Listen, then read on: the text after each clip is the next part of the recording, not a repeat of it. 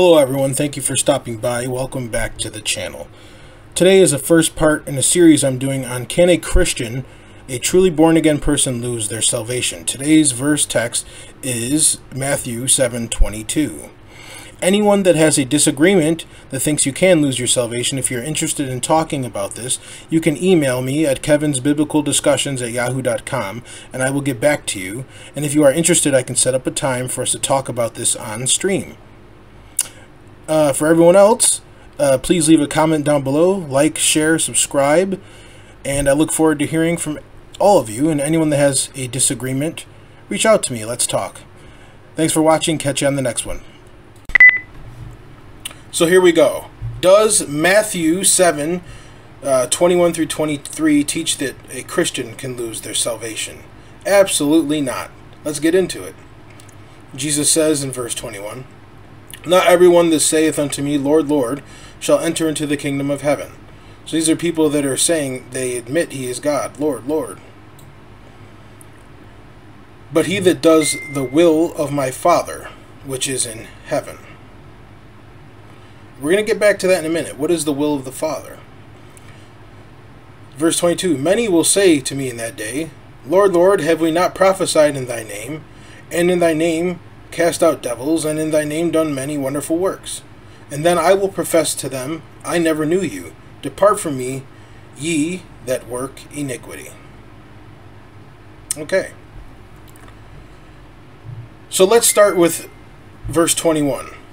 What is the will of the Father? Here's the will. John 6:39. "And this is the Father's will, which hath sent me," Jesus speaking, "that of all which he has given me, I shall lose nothing, but shall raise it up at the last day. And this is the will of him that sent me, that every one which sees the Son and believes on him may have everlasting life, and I will raise him up the last day."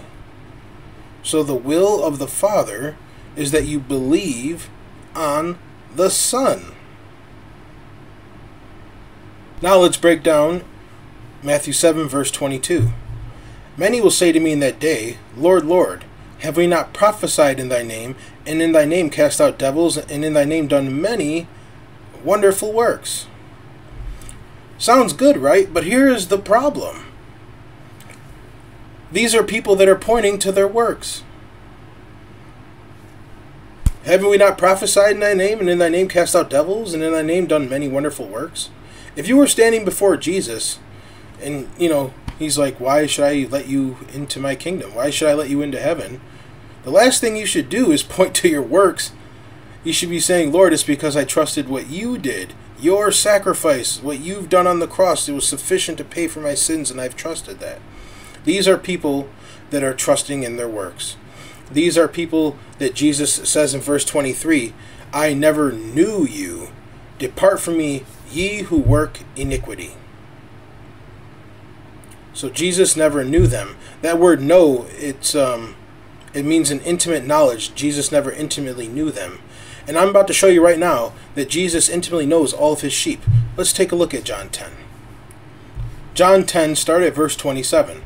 "My sheep hear my voice, and I know them." So there's the know when Jesus said, "I never knew you," to the people pointing to their works. Jesus saying he knows his sheep here. "My sheep hear my voice, and I know them, and they follow me, and I give unto them eternal life." Not temporary life, eternal life, "and they shall never perish, neither shall any man pluck them out of my hand.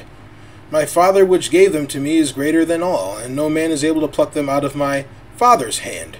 I and my Father are one."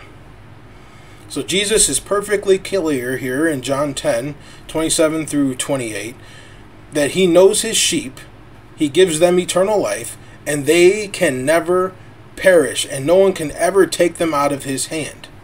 So he knows his sheep. So these ones where he says, "Depart from me, ye who work iniquity, I never knew you." He's saying, "I never knew you." But at the same time, why did he say, "Depart from me, ye who work iniquity"? What does that mean? Let's take a look at this. James 2:10 says, "For whosoever shall keep the whole law, and yet offend in one point, He is guilty of all. So when Jesus said, "Depart from me, ye who work iniquity," which means lawlessness. How are they lawless? Well, because this verse tells us that if we break even one of God's laws, we are guilty of all of it. The only way to keep God's law is to keep it perfectly. If you only sin one time, break one law, you have broken the entire law and therefore have never kept it.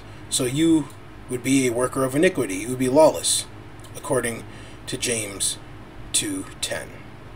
In conclusion, the many that say to him in that day, "Lord, Lord," and they point to their works. That's the problem. They're pointing to their works. They didn't trust Jesus. Verse 23, he professes he never knew them. And I showed you in John 10 that he knows all of his sheep, and they can never perish. And he calls them workers of iniquity because they have never kept his law. And that is the problem. Everyone who is outside of Christ, everyone who has never been born again, in that final day will be judged according to the law.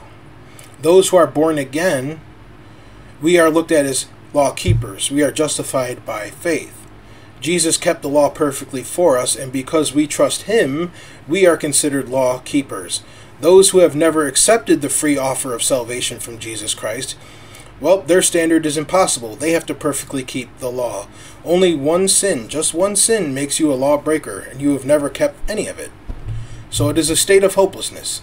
And that's why Jesus says, "Depart from me, ye who work iniquity," because you are lawless and you have never trusted the Savior.